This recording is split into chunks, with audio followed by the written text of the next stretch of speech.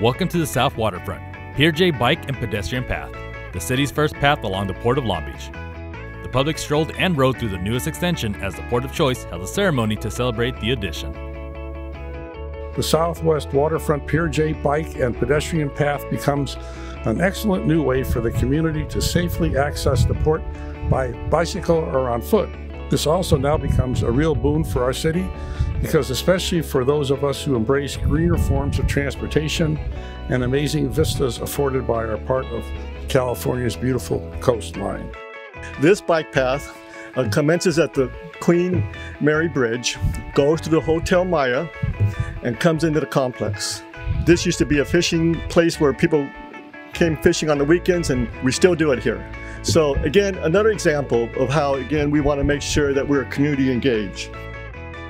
This project is of regional importance, and we're really proud of the fact that it connects with the LA River Trail. It's one of the few places you can actually see the open ripple tides in Long Beach. And what about the skyline of our beautiful city?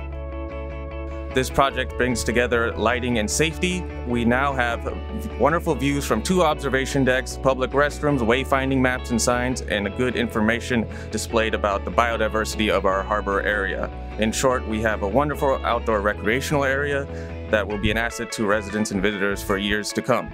I want to thank the people who were involved, obviously the Port, Public Works in Long Beach, Metro, Caltrans, the harbor commissioners who came before me who made this possible.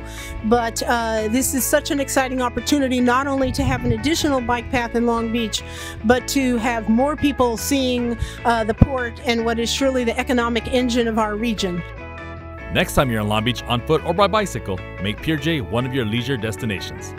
For more information, visit Port of Long Beach at plb.com.